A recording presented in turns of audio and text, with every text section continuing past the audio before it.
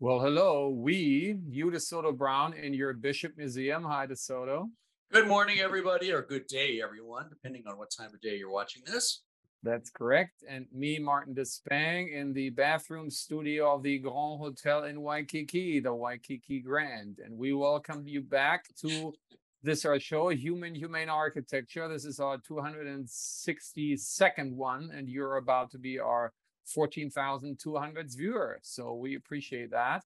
And we jump right back in where we had left, which was looking at cities and at their urban fabric. And you just sort of reminded us of Rockefeller Center and in New York City for urban reasons. And architectural reasons, as we discussed. And if we can get the first slide up, you wanted to share with the audience, which is the equivalent for these urban reasons for us here in Honolulu. The equivalent of Rockefeller Center for us, in a similar but not identical way, is the Financial Plaza of the Pacific, which was built in the late 1960s. And the reason it's similar is because it is a complex that takes up an entire block, and it consists of multiple buildings. But possibly most importantly is it dedicates part of its space, a goodly part of its space, I might add, to the open, free use of pedestrians, meaning that you don't have to necessarily even be going in or out of one of the buildings in the Financial Plaza to simply walk through the open grounds. And not only are these open spaces for pedestrians, there are places for people to sit, and there also is public artwork, which was created for the space and installed in the space purely for the enjoyment of the public.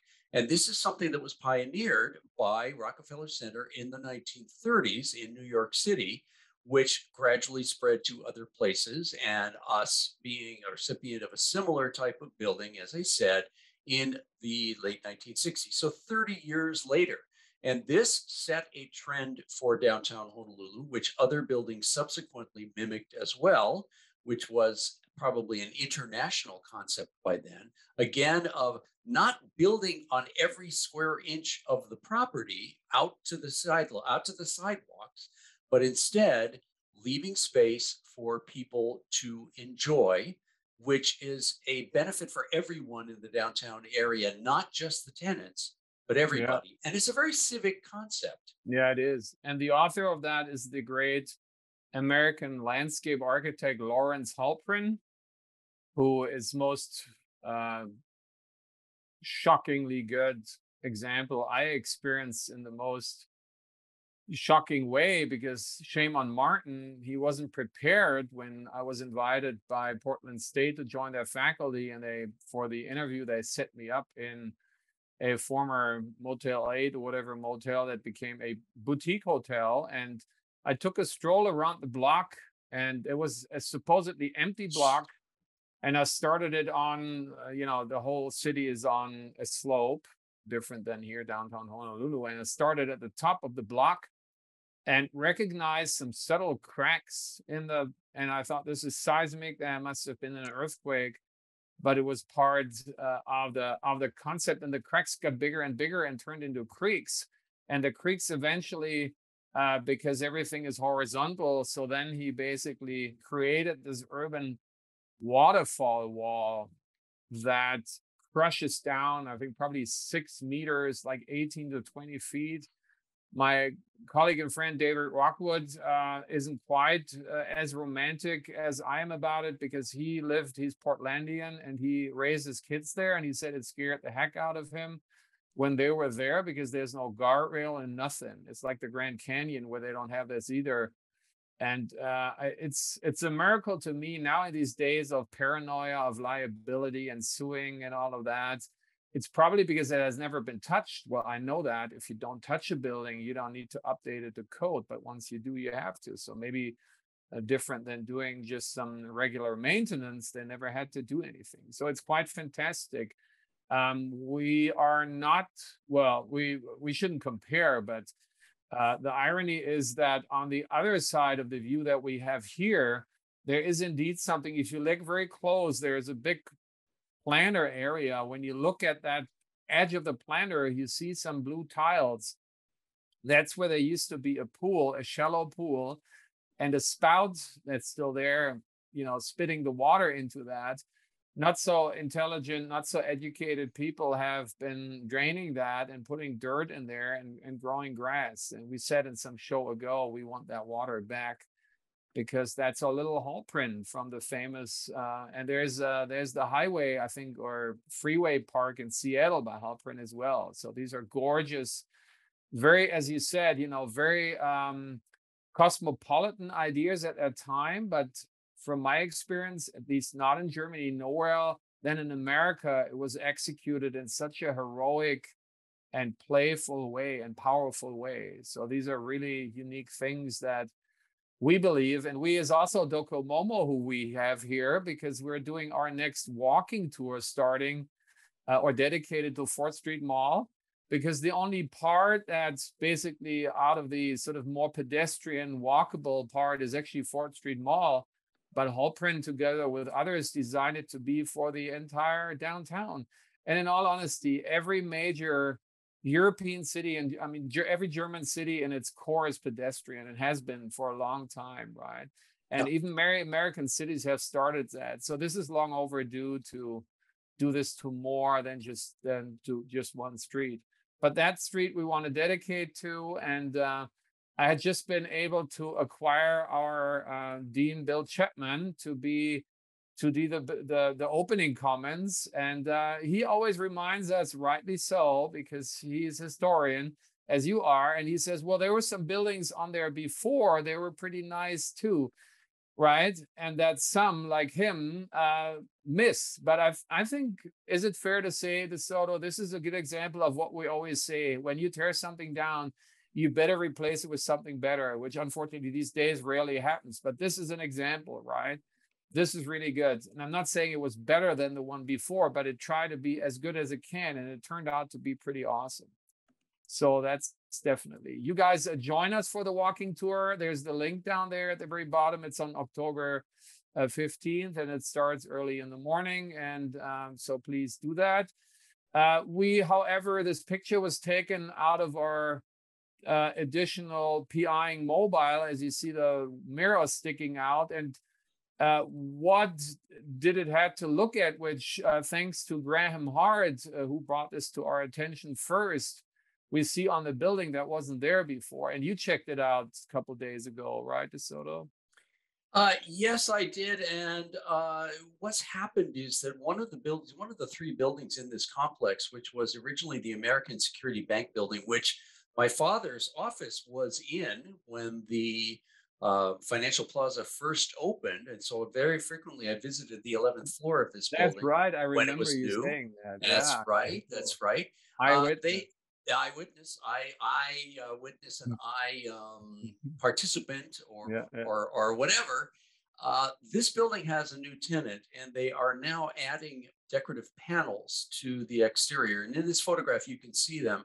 They're on the 2 vertical shafts that are facing us in this photograph. And this is this is something we discuss a great deal: modernizing and revamping buildings to make them look different, to make them look more up to date.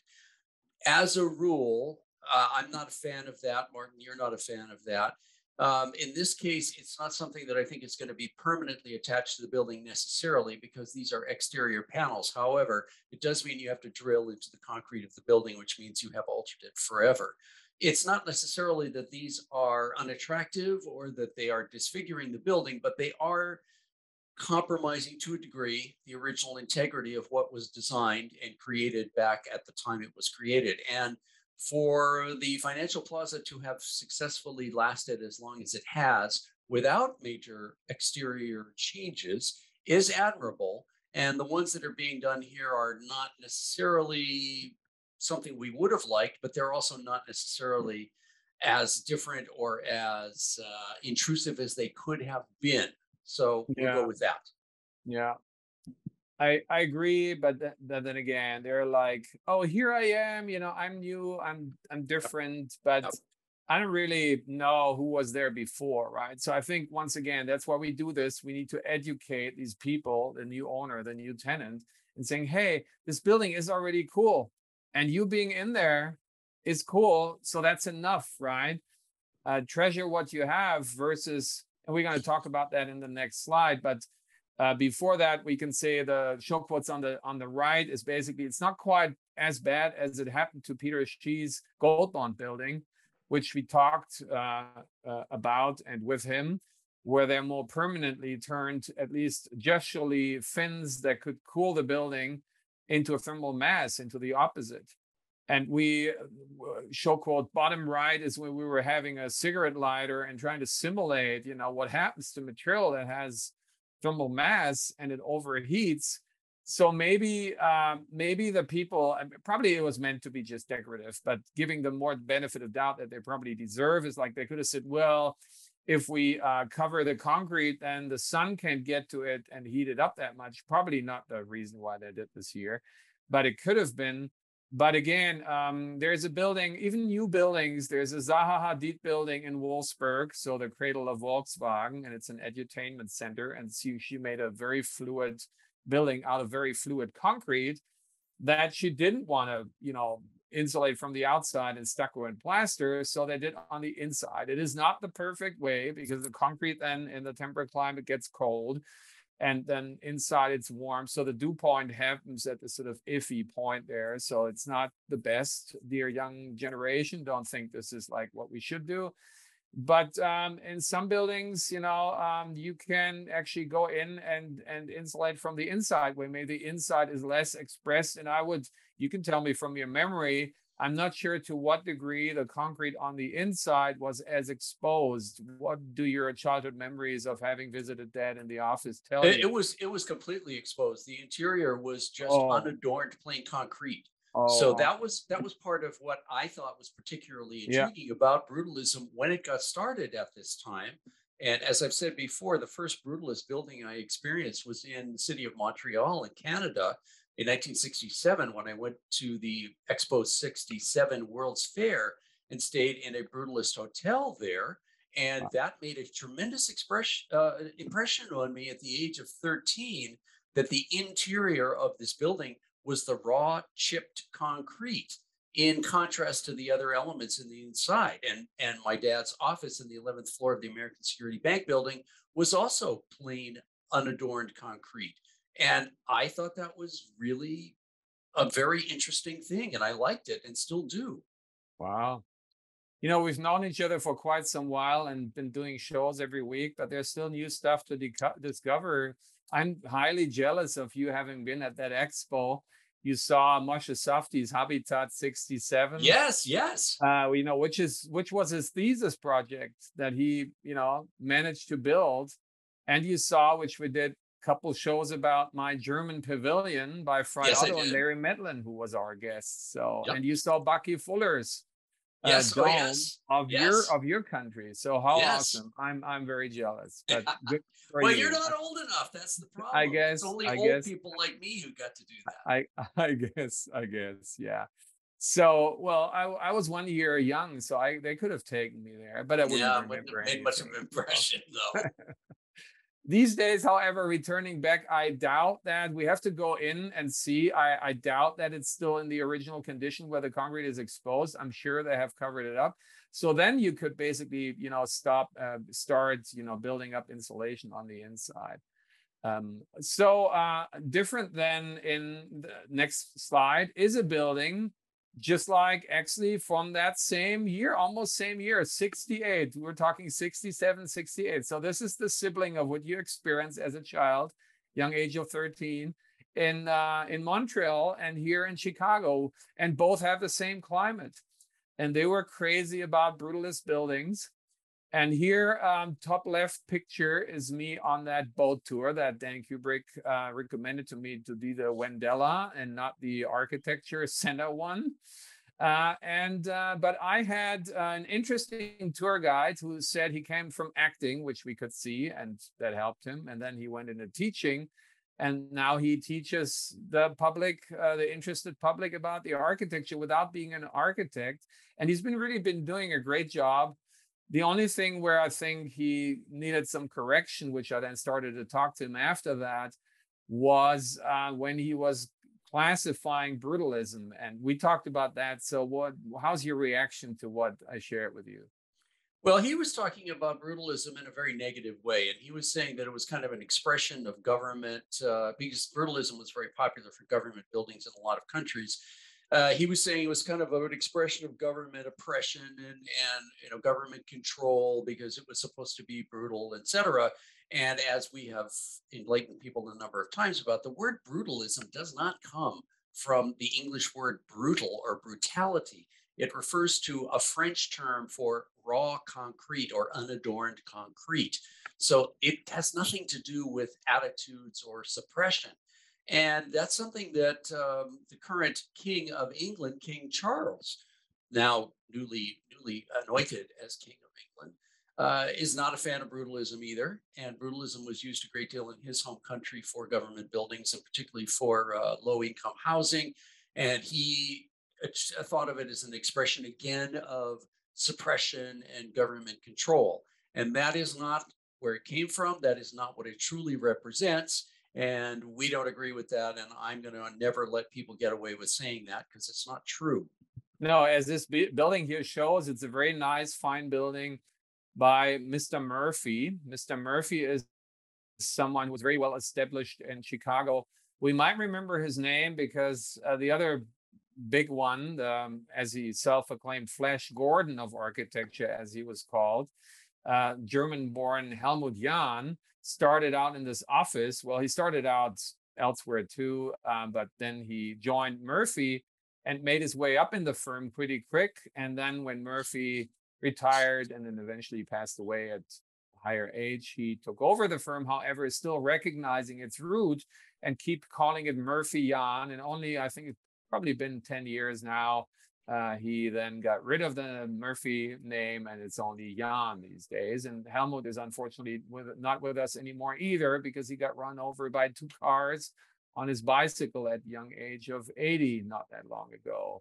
So that is Murphy. And so you see on the other side of that picture at the very top left, another example of the same era that is very untypical, and that is Marina City.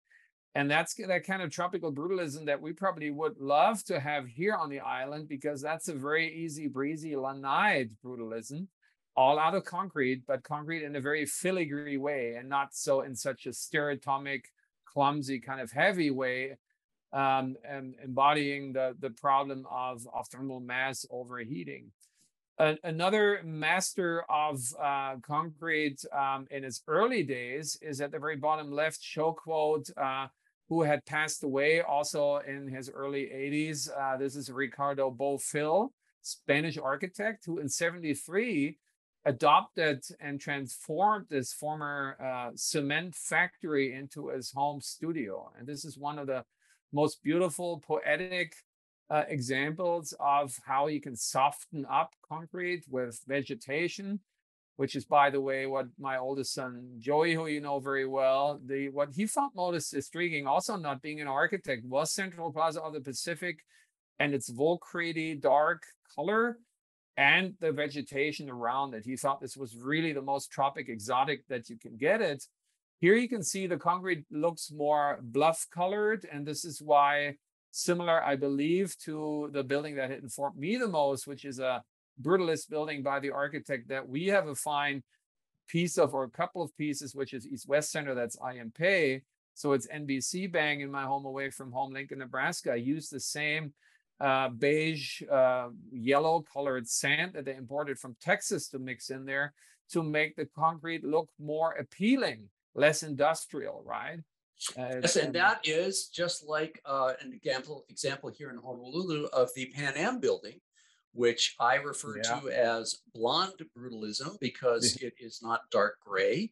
And it also has the interesting aggregate surface of the multiple different types of rock that are incorporated into it, which provides a very interesting texture for you as a pedestrian or someone who, when you are close up to it, can enjoy. But even from a distance, you have a different feeling from the dark concrete. But I don't favor one or the other necessarily. I like them both. Yeah, they're big, great members of the same family, right? Yep.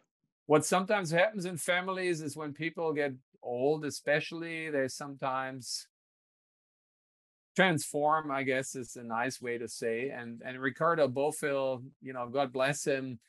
But I have to say, when I was where my students are in school in Lincoln, Nebraska in 1991, and as I said before, I was lucky to have the most progressive professor, Alex Mella. Hi, Alex, who then took us to Chicago. That was my first encounterment with Chicago. But even he was a victim of time in these early 90s. And he said, what's the form determining factor when you walk by my desk and our desks, and wanted to know. So there was no consideration of anything else but form, and certainly not performance. So Ricardo Bofill got caught up in that, because the building, again, we're still looking at the picture at the top left, that is to the right of it, which has this very neoclassicist top. By the way, we were told in Nebraska that the capstone project, the terminal project, had to be a high rise. And we were told at the beginning, the introduction to that typology, that a high rise traditionally always had a base and a shaft and has a crown. And in postmodernism, people were overdoing these crowns. We're also remembering one of our best architects on our island here, Ron Lindgren, having referred us to Philip Johnson, who got, after starting out modern, has gotten into postmodern high rises quite a bit. And there's a show out there somewhere of us where he was indicating that. So, that was really disappointing to me. I thought, like, oh my God, what's going on? This is going back in time. This isn't anything, Marina City was so innovative. And what is that? That is really rather reactionary, which the times were, because we're talking just phasing out the Reagan era, and, at some point then venturing into the Clinton era. But in between, we had Bush, right, at that time. And my classmates in Germany said, oh, are you sure you want to go there with someone like Bush running the country? And I said, well, I'm not afraid. I will, make the best of it. So that was it. And, the one right to that is one of these days from 2014 by Handel Architects. And that one is doing what many seem to do. That's the newest fashion, which is what we label these kind of blow-in floors or part of floors that aren't, pushed all the way through. But they're not doing much than trying to make the building look more interesting, but not from an inside out performative way, but from an outside in. So this is more the sculpture doing a building, and we should be past that at, way too much into what will have to be, as all signs show us, the post-fossil era. So we're not getting there with these kind of buildings, unfortunately. And again, if I would have been here going to school in the early 90s, I would have had the same situation that you had in the early 90s, seeing similarly silly postmodern piece of cake buildings. And one of them we're going to look now on the next slide. And you explain to us where that is, DeSoto, and what Well, it is. this is a building which is located on Fort Street Mall, which we were just mentioning, replacing an older commercial building, small retail building. And it was built, interestingly, as an office building. But as we were discussing before the show, shortly before the start of COVID in 2020, this shifted to being rebuilt or remodeled as a residential building, which is what it is now. And that was kind of a precursor to what we have seen increasingly, which is that people no longer have to go physically to an office to do their work. So COVID forced us to become more at-home workers.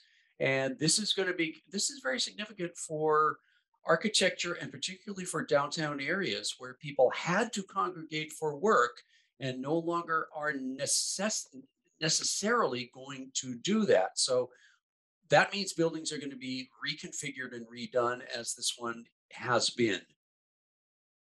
Yeah, absolutely. And it's from 1991, that same year that I went to America the first time in the heartland. That was my year in school. And there were buildings like that all over the United States, where one was just getting reactionary and nostalgic, sentimental about the good old days and designing building in that fashion. You and I had never heard about the architect Jin Wong Associates. I looked them up. They're out of California, which is not a bad thing because some of the best architects here on our island that we will get to return to pretty soon in 2 slides, which is Killingsworth, Lindgren, Stricker, and Wilson, they were from there, and they did the most awesome tropical exotic work. So it's not a question of where you come from physically, but it's where you come from spiritually and mentally, right? And if you immerse into some other, circumstances and climatic conditions. At the bottom right, this is the image that could give you the most hope, because the interior decoration shows some filigree lattice work here that you could think, okay, maybe it's some kind of Tarzani, Janey approach. But we have to disappoint you with the next and likely last slide, because we're almost at the end of the show, but we go there. Because on the inside, it doesn't look like it. First of all, it's hermetic. It's all AC'd. The materials are all imported from elsewhere. And how does that unit look to you on the right? Well, one of the things we were just discussing was the differences between an office building and a building in which you live, in which if you live in the building, you are offered usually, and you should be offered, a lanai, a place that you can go outside. You can be outdoors. Office buildings normally do not do this, and I conjectured that's because they don't want you to be enjoying leisure time. You're supposed to be working when you are in an office building, so you are not offered a lanai with sliding doors to go to the outside. Well, when you reconfigure a building that was an office building into a residential building, obviously, you are not going to have lanais to be able to use, and therefore your dwelling unit is never going to have that access to the outside. Now, it may have opening windows, but that of itself is not even a given, meaning that this is going to continue to be an enclosed air-conditioned box with no access to the outside, in which you are forced to use fossil fuel constantly in order to remain comfortable. And it's also not, we got Stanley Cheng's newsletter, as always, right before the show. It's also not very affordable here, between 400 and 700 square foot. $2,500 to $3,000 is not what we need on the island, right? So with that, we're at the end of this show. How you could have done this better, we're going to start out with next week. And until then, please don't stay sort of temperately trampling through our islands here, but be tropically exotic, exotically tropical. All righty. See you next week. Bye.